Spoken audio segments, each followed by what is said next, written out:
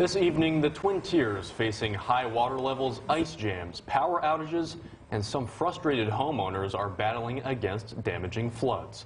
Good evening, I'm Kevin Gefeller in for Zach Wheeler tonight. And I'm Maria Cha. Thank you for joining us for 18 News at 6. After a night of heavy rains and flood watches, many property owners woke up to some major damages.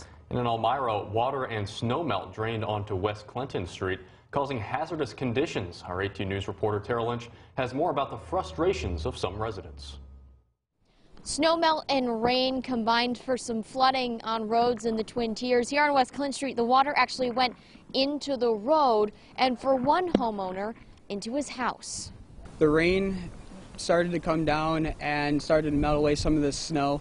And what happened was it started piling along here and didn't have anywhere to drain. Property flooding was a problem for many Twin Tiers homeowners Friday who woke up to pooling water inside and outside of their homes. Heavy rain and snowmelt Thursday night caused one block of West Clinton Street to turn into what residents call a swimming pool. It gets to a point where the water has nowhere to go off of my property. Comes right through the wall.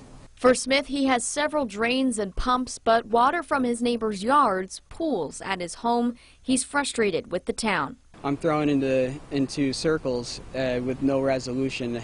As the spring thaw looms near, there are some best practices to prepare for the heavy melt.